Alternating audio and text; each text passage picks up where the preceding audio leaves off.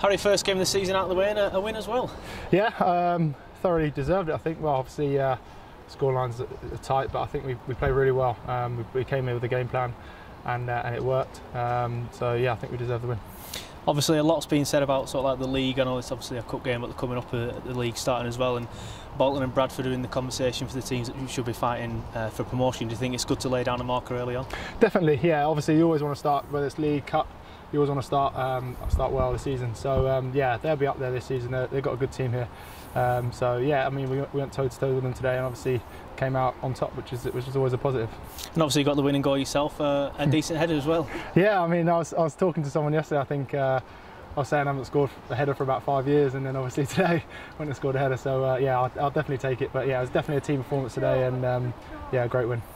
And obviously I was speaking to the gaffer earlier on, and he was saying that he's sort of like mentioning a lot in training, sort of like getting headers on the ball, and he was saying he's glad that you headed it as well. So obviously you've been talking about heading the ball and things like that. Yeah, I mean I don't think I had too much time to think about it, so yeah, it was just there for me to header and direct it back across goal, so that's what I did.